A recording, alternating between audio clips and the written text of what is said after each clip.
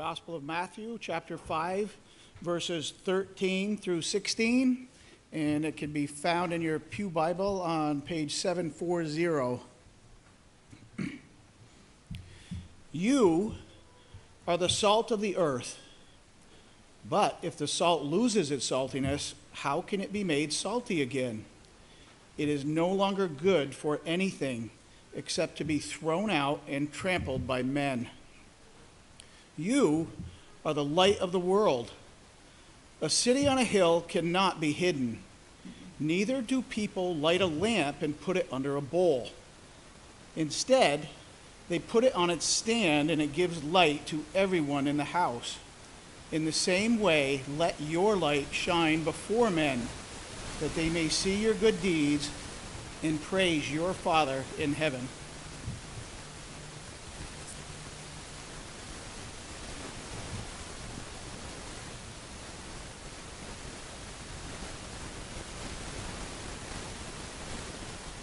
I want to tell you about two different groups of people. The first was a group called the Essenes, and they were around at the time of Jesus.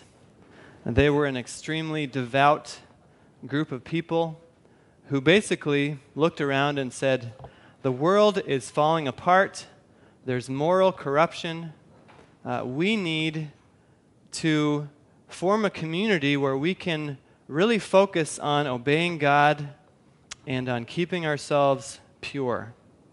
So that's exactly what they did. They went out into the desert, out beyond Jerusalem, and they formed this monastic community where they worshiped and prayed and read scripture and just sort of minded their own business and did their own thing. They even called themselves the Sons of Light because they thought that they and they alone were walking in God's truth. Now, the second group I want to tell you about is a church in Chicago called Missio Dei Church, which means the mission of God. It's a large church, but it meets in different groups across different neighborhoods in the city called gospel communities.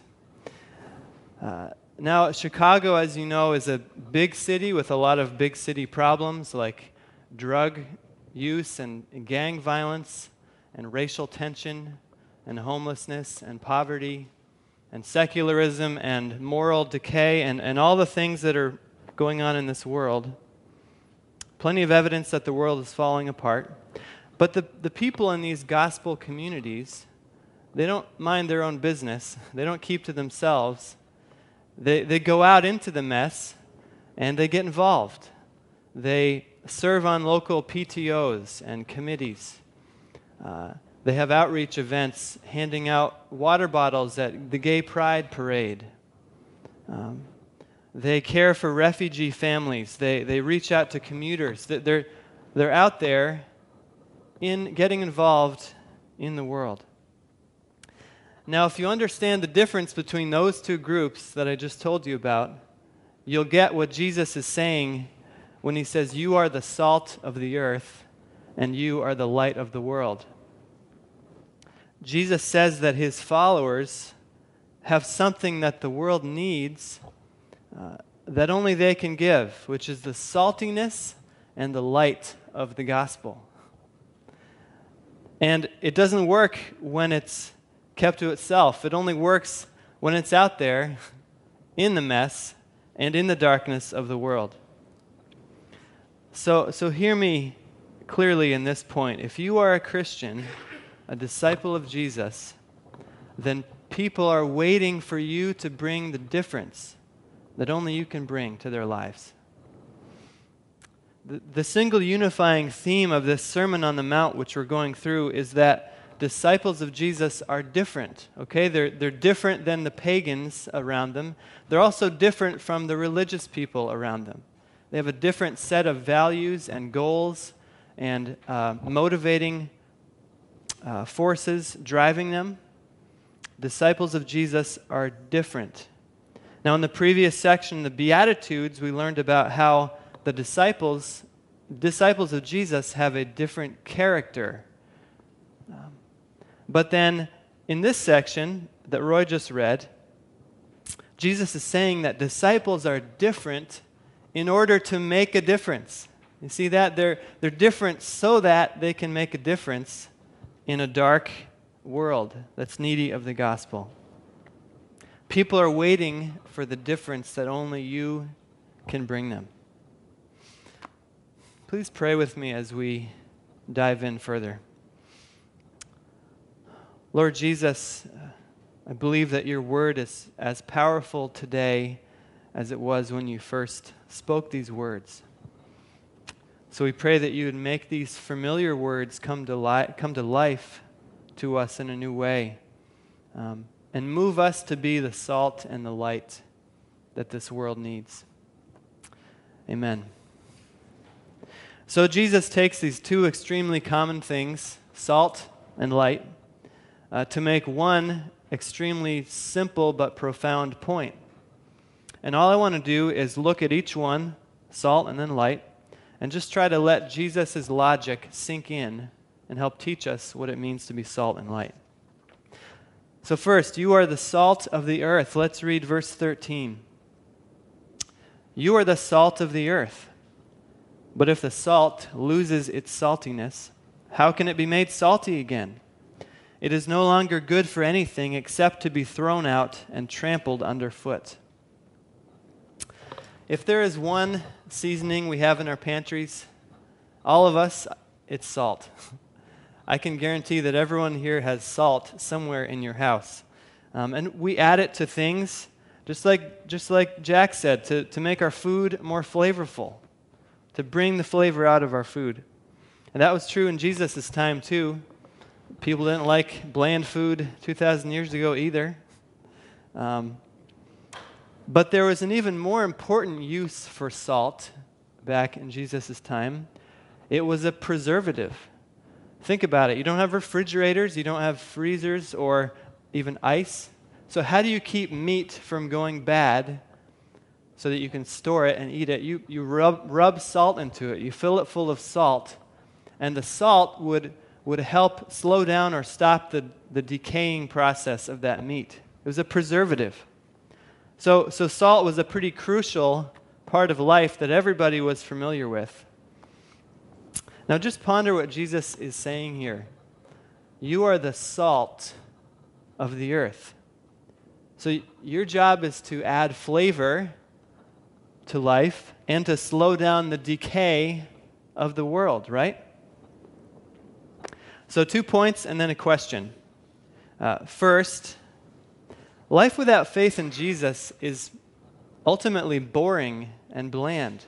I mean, don't let anyone tell you that by being a Christian you're missing out on something fun or interesting, because sin is eternally boring. It doesn't provide any joy, any satisfaction, anything worth living for. And there are millions who need the salt of the gospel. They need the flavor that the gospel brings to their lives. But second, not only do people need the flavor and kind of the spice of life that the gospel brings, but the world is falling apart. The world is decaying, isn't it? And it doesn't need sugar to make it sweeter, to make the decay smell better. It needs salt to slow it down or to stop the decay process. That's what Jesus' disciples do. You're the salt that is called to go into that mess and that decay. Wherever you see things falling apart, and get rubbed into that situation like salt into some decaying meat. Okay, you're the salt that slows down the moral decaying process of our world. You have the difference that people are waiting for and that people need. So here's the question: Do you hold back, or do you go in? When you see messy situations or see things falling apart, do you throw up your hands and say, "What's the world coming to?"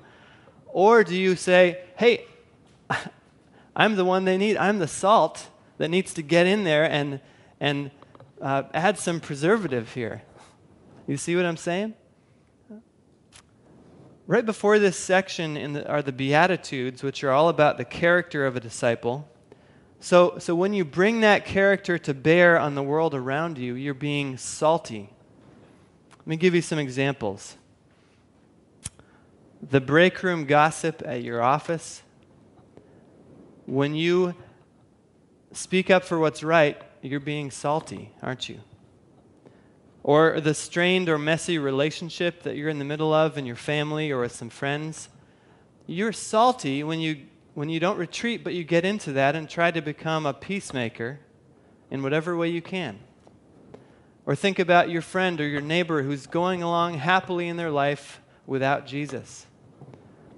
You're salty when you risk sharing the gospel with them, even if it means your relationship gets shooken up a little bit. That's what it means to be the salt. You're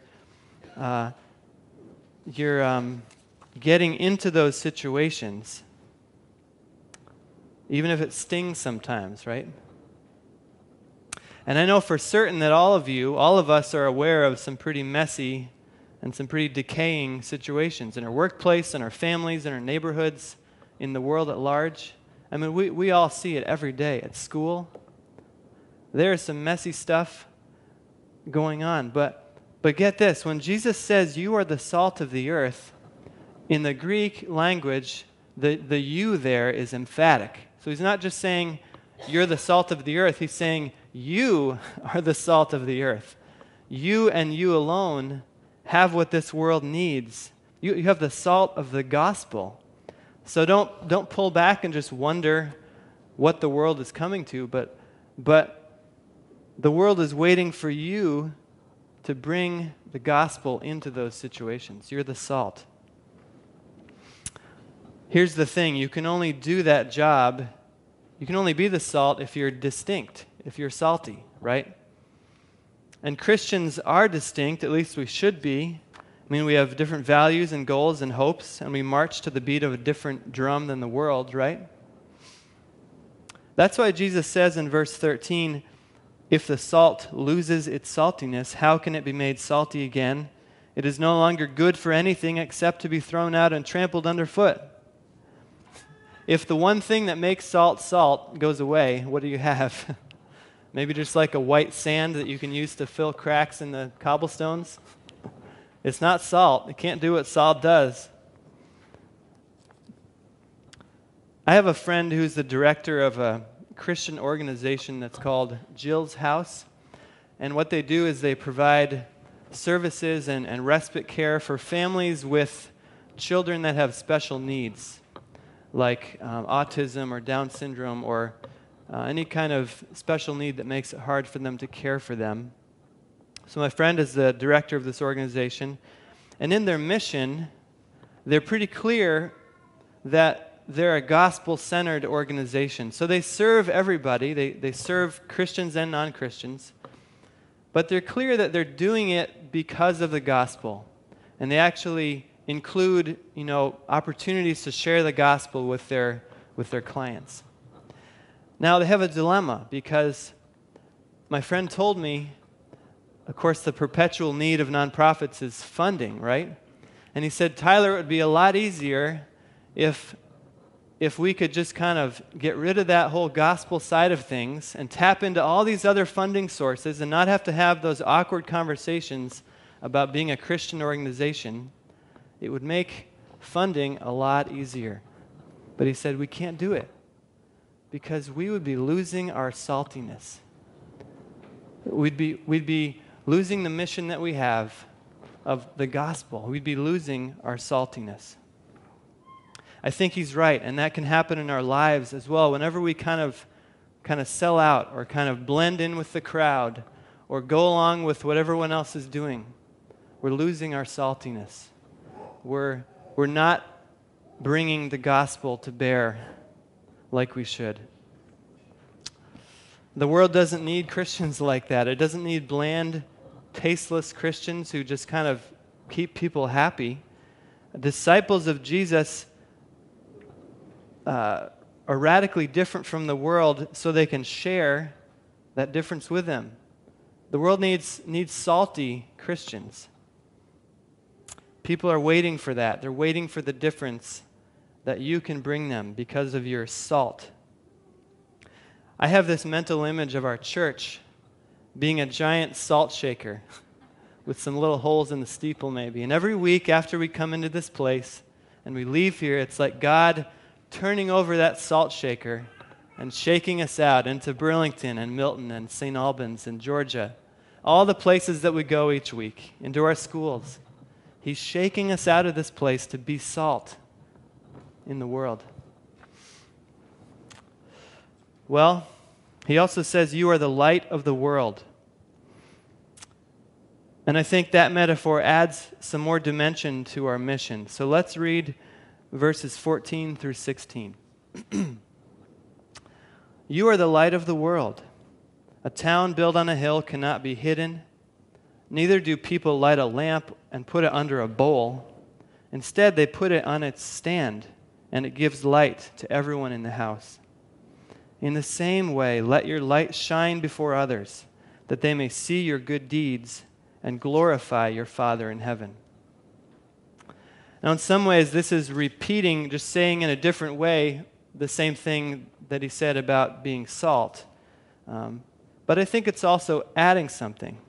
So we're the salt, which helps preserve the world, but we're also the light, which is attractive and illuminating. And that metaphor of a city on a hill really drives that point home. At night, light is very attractive, isn't it? I was going to ask you, have you ever been in some place really, really dark? And then I realized, it's Vermont. Of course you have. If I was still out in Chicago, I'd have to say, sometimes when you're far away from the city and you're outside, you can't see anything. There's no street lights. There's no big signs and billboards and light from the city going up into the sky. But you know what it's like to be out where it's really, really dark. And you know how even the smallest flicker of light, when it's really dark, you can see for a long way away. And it's attractive, isn't it? Now, back in Jesus' day, before electricity, it was really, really dark, except in the towns where they had lanterns and torches and oil lamps. So if you're a traveler or if you're out somewhere at night and you see that city up on the crest of a hill, you'd see it for miles and miles and miles. And that would be kind of your destination. That would be attractive to you.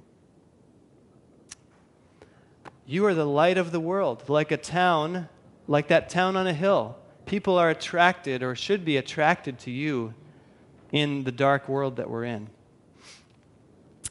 And the good deeds that Jesus talks about are everything, both words and actions, that flow out of our character, that flow out of our being followers of Christ. So it's sharing the good news about Jesus in words, for sure, but it's also serving people in Jesus' name. It's how your Christian character comes to bear on every situation that you're in. You can be like a shining light. And people are waiting for that. People are hungry for that light. They're looking for some light in a dark world. Because light is necessary for just seeing things as they actually are, isn't it? So how many of you have had the experience of maybe being in a hotel or a friend's house at night and you have to get up and go to the bathroom and you're just like stumbling through the house looking for a light switch, stubbing your toe on stuff and tripping over things? If you're a Christian, remember what it was like before you knew God. It was like that, stumbling through a dark room, bumping into stuff, getting hurt, not having a point of reference, not really knowing what reality was until the light got turned on, until you saw someone else's light shining who knew the Lord, who shared the gospel with you, and then the lights came on and you saw things the way they really were. People are waiting for you to do that for them, to shine in their lives and to be the light that they need. Maybe some of you here still feel like you're in that dark room and you're stumbling around and you don't know the Lord and you feel like maybe some hopelessness or some despair, well, Jesus wants to turn on the light in your life and to help you understand the gospel and help you understand Him and turn on that light in your life. Well, just like the idea of being of unsalty salt is a little bit humorous, Jesus is saying here that it would be pretty stupid to light a candle and then put a bowl over it, wouldn't it? It would defeat the whole purpose of lighting that lamp. No, you light it so that the whole room can be illuminated. You put it up high somewhere so it can give the maximum amount of light. Do you remember that song, This Little Light of Mine? Hide it under a bushel. No!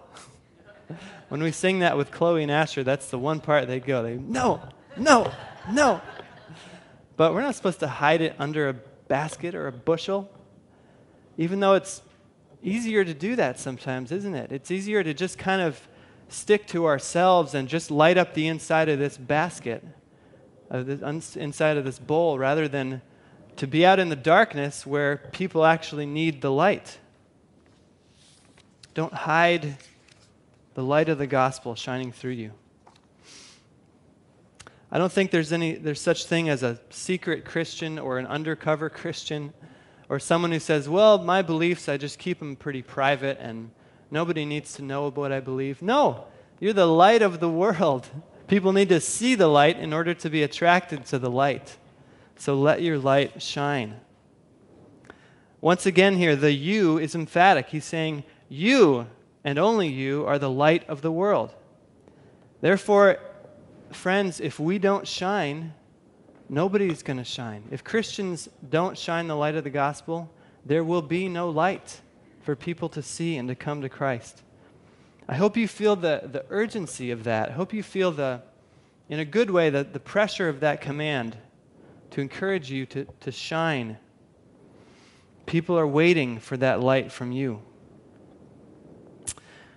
Well, I want to end with both a challenge and an encouragement. The challenge is the fact, which we've already mentioned, that Jesus is really giving us a command here which is challenging. He's saying there's a big job to do. There's a world that needs salt and light that you can bring. I hope you have a healthy fear of not doing that. And if you don't, I haven't explained it clearly enough. And it can be even more overwhelming to think about doing that when we just look around and see how dark the world is or how much it's decaying. Like, how can I possibly make a difference in this dark world? How can I possibly, add any preservative in this decaying world? Well, here's the encouragement. Actually, I have two. The first one is that it's not about us. It's about God, right? Look, he says, in the same way, let your light shine before others, that they may see your good deeds and glorify your Father in heaven. It's not about how well we do it. It's about people giving God more praise and attention. Therefore, if we are simply faithful to let our light shine, the results are up to God. You don't have to be a 50,000 watt stadium floodlight, okay? You can just be the little light that you are, and just don't cover it up. Just let it, he says, let it shine. Just let your light shine. A little bit of light goes a long way, just like a little salt goes a long way on some food. A little bit of light goes a long way in the darkness.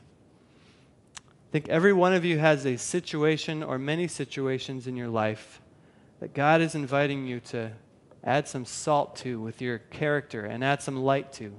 Just pray, as you think of those situations, pray that God would give you grace to let your light shine. And here's the second encouragement, which is probably more important. Somebody else call themselves the light of the world. I mean, Jesus used that term, light of the world, for somebody else, and it was himself, right? He said in John 8:12, I am the light of the world. Whoever follows me will not walk in darkness, but will have the light of life. Now, Jesus is the true light, and any light that we give off is really a reflected light from him. Like he's the sun, and we are those little pathway lights with the solar panels on top. They get charged up during the day, and then at night they can shine, right? That's us. The light that we give off is a reflected light. It's a glow-in-the-dark kind of light. And if you know Christ, and if you walk in his light, you will not be able to help glowing in the dark. So the call here really is to walk in the light of God even more, just to be present to him, draw near to him in prayer and in your thoughts and with your will. Let him shine on your life so that you actually have some light to give others. And you won't be able to help shining the more you come closer to Christ. So be salty and let your light shine, because people are waiting for the difference that only you can bring them. Let's pray. Lord, we think of the messes and the brokenness in this world, and we pray that you would help us to be salty with the gospel. Help us to be light. Help us not to lose our saltiness or to hide our light, but to be the difference that people are waiting for. We think, Lord, of our friends and neighbors and family who don't know Jesus, and we pray that you would help us shine into their lives. We pray that they would see our good deeds and glorify you. God, thank you for this time together. I pray that it would bear fruit and change each one of us. In Jesus' name, amen.